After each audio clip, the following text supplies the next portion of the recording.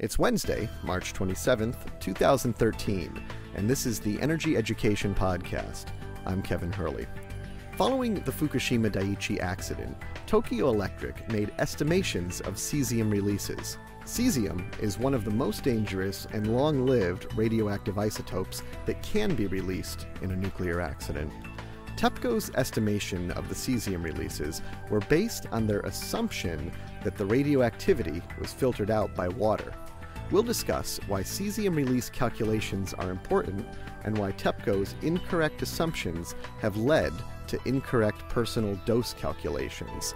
Today, we're joined by Fairewinds Chief Nuclear Engineer, Arnie Gundersen, for a technical discussion on the Fukushima cesium releases. Arnie, welcome to the show. Hi, Kevin. It's good to be back after a bout with the flu.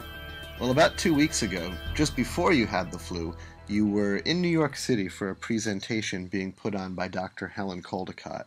It was the second anniversary of the Fukushima Daiichi disaster. The event was the medical and ecological consequences of the Fukushima nuclear accident. Can you tell us a little bit about that? It was at a med school in New York City, and it was also simulcast. So we had, an auditorium full of people, 400, 500 people in the auditorium. But more importantly, we had 4,000 people online watching this thing as it was being live streamed. The experts that the Caldicott Foundation was able to get together were really impressive. They had the former Prime Minister of Japan started the conference off. That's Nato Kan. He was in charge of Japan during the accident, and he's the guy who forced Tokyo Electric to stay on site. I spoke, Dave Lockbaum spoke from Union of Concerned Scientists, and then Akio Matsumura, the former Japanese ambassador. But then a group of scientists spoke extensively. Tim Mousseau from University of South Carolina, who specializes in the effect of radiation on animals. Dr. Steve Wing from NC State spoke about the problems in doing dose assessments the way the Japanese are trying to do them. On and on and on. There was a list of heavy hitters that are recorded, and all of them are available online. So Arnie, today on the Fairewinds website, we're publishing your presentation in video format. Any of our viewers can go on the website, download the video, and actually watch the PowerPoint presentation next to it. Can you talk a little bit about your presentation? Yeah, if you were to watch what's on the Caldicott Foundation website, all they have is the slides and my voice somewhere in the background. What you were able to do is really cool. You've got the camera that was trained on me, so I'm on half of the video presentation, and the other half is the slides, and we've been able to synchronize them so that they work. So it makes a little more sense if you haven't gone through them already.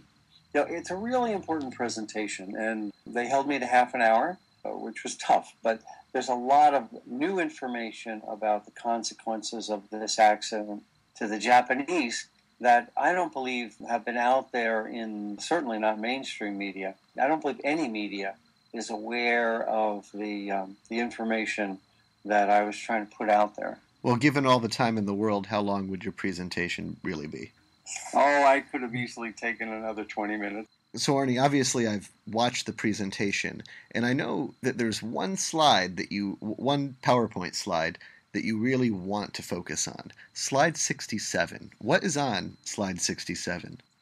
Well, that's, I think, the most important new information to come out of the entire conference. And it revolves around the issue of how much cesium was released from the Fukushima Daiichi accident. The nuclear industry wants everybody to believe that all of the water inside the containment absorbed all that cesium. But slide 67 clearly shows that couldn't have happened. It's a really blurry shot, and it's an infrared photograph looking down on Fukushima Unit 3. And there's a big spot on the corner that shows the fuel pool. That's not where the action is. The action's a little spot more toward the center of the photograph. And that spot is at 128 degrees centigrade. That's above the boiling point of water. So I got to get into a little bit about boiling water here to make this really understandable. Well, Tokyo Electric and the present Japanese government and the entire nuclear community are trying to say that only 1% of all the cesium that could have gotten out did get out. And the secret is in the assumptions that they're using right there. Cesium is the nastiest of the elements that was released. Not the only one, but the nastiest. And it's, of course, what I detected on the ground in Tokyo and what people have found all over the world now. It's the most pervasive element. And I think perhaps as much as 10 to 20% of the cesium was released, and I've got the proof. So you have a disagreement with TEPCO about just how much cesium was released? Yes, absolutely. And it ties right back into public health. And what was the exposure to the people in Japan, and how many people are going to die? What argument is TEPCO using to justify their cesium release figures? Well, there's a lot of old scientific evidence that shows that if you take hot cesium gases and you bubble them through steam, only 1% of the cesium will get out. It's essentially scrubbed. We call that a DF, a decontamination factor of 100. So Tokyo Electric is hiding behind all this old science that talks about, well, when you release radioactive cesium into water, the water traps it. And therefore, the people in the surroundings were safe, and it really didn't matter that the containment was leaking. So Tokyo Electric is arguing that the containment was submerged in water when the accident happened. Yes, Tokyo Electric believes that there is always water inside the containment. But slide 67 shows that that can't happen.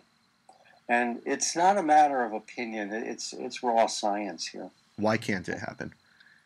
Well, if you take a frying pan and heat it up, and watch the little bubbles on the bottom of the pan, that's called nucleate boiling. And then when the bubbles get bigger, that's called departure from nucleate boiling. And then when the whole pan starts just violently bubbling, that's called bulk boiling. But all of them occur when the water's 212 at boiling. And water can't get over 212 on this planet unless you have extraordinary pressures on it.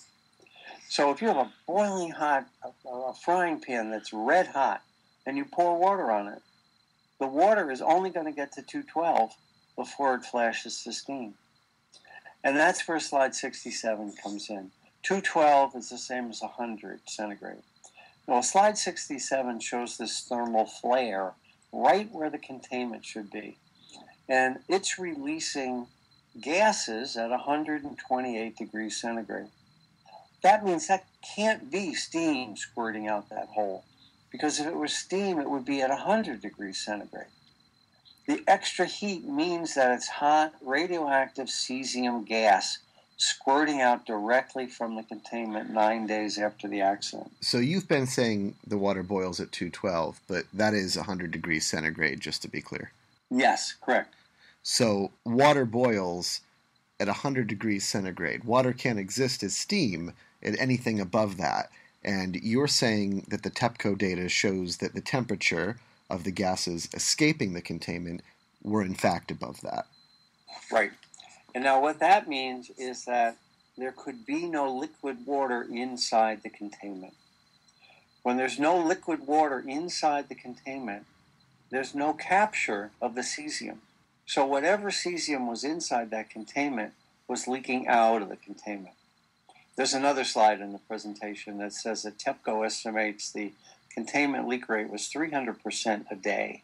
So whatever radioactive gases were inside that containment, every 8 hours were being released out that thermal flare.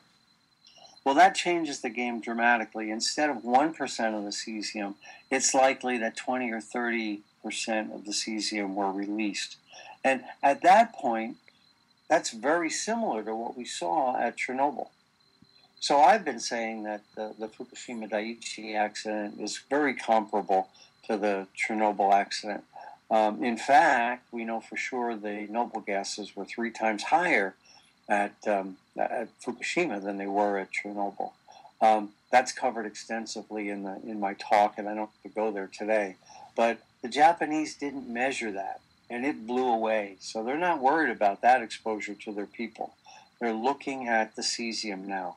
They're trying to claim that only 1% of the cesium got out because that's what the old tests showed. Well, the old tests showed don't match this slide 67, the infrared picture. And the infrared picture shows hot radioactive gases being released directly out into the atmosphere 9 days after the accident. It's a really important discovery, and I hope that the people doing dose assessments will understand that they're not dealing with a reactor containment that had water in it. They're dealing with a reactor containment that had hot gas in it. So, Arnie, this is all about steam bubbles. And you're an expert, I understand, in steam bubbles. Well, when you're a nuclear engineer, you have to take a course in steam bubbles. I took a 3-credit course watching steam bubble. The nucleate boiling, departure from nucleate boiling, and bulk boiling are driven into my thick skull. The other thing I could bore you to death about is cooling tower plumes. That was my thesis. So you know when and where steam can and can't exist, basically. That's right. And so we are not talking about an area that can be in scientific dispute. This is raw physics. This is the stuff they teach kids in freshman and sophomore physics in college. And water doesn't exist over 100 degrees centigrade, 212 Fahrenheit. And yet that picture that we're bringing up on slide 67 clearly shows something hot is leaking out of that containment. This is hot radioactive cesium gas. But TEPCO is making the argument that the water that was in and around the reactor filtered out the cesium. That's right. And they're arguing, too, that everything you see coming off the top of that nuclear reactor was steam. It can't be steam, and it had to be cesium. So we're talking about the percentage, the amount of cesium that escaped the reactor. Of course, you have a different opinion than TEPCO, but in the end, if you're right, what does that mean to the people? What kind of difference in dose can the people of Japan expect? Yeah, I can understand where the average Japanese doesn't care what the decontamination factor was, but he very much cares what the exposure was to the son or daughter.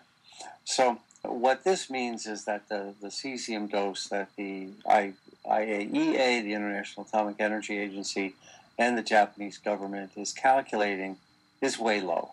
We had a call a couple of weeks ago from a scientist who talked about his work with Japanese scientists, and they were deliberately under-calculating the amount of radiation that they were measuring tenfold. His instrument was reading 10 times higher than the guy standing right next to him. And when he caught him at it, they said they had a loose wire. Well, they didn't have a loose wire. It's systemic within the Japanese nuclear establishment right now that they're underestimating dose.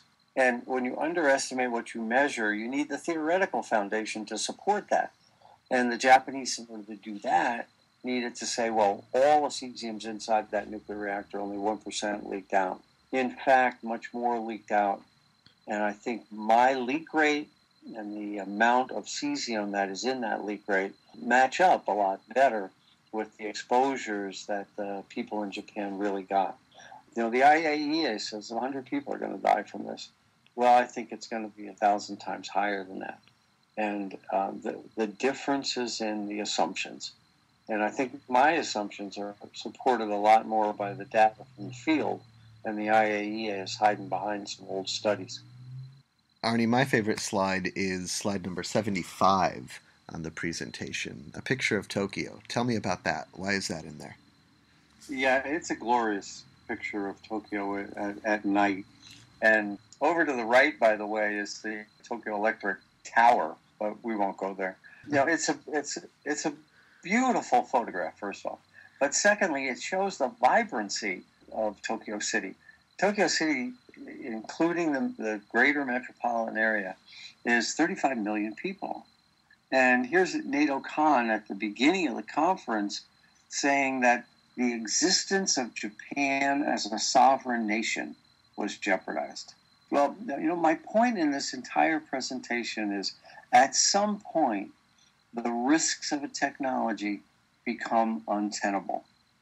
And I think that's what the Daiichi accident showed us.